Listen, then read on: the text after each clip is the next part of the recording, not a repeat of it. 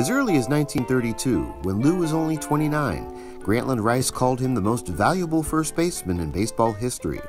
The compliments came after the Yankees crushed the Chicago Cubs in the World Series, with Lou bashing 9 hits and 3 homers in a 4-game sweep. It was Gehrig's first home run that shot poison in the souls of Cub pitchers, Rice wrote. From that point on, they seemed to sense the approach of certain doom. The hammer of Thor was hanging above their heads.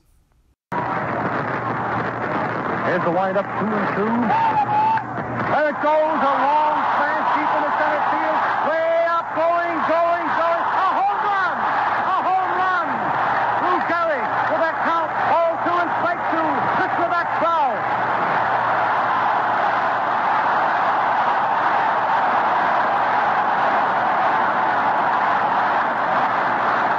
Boy, that was a smash. There was nothing fluky about that one. As I said, going.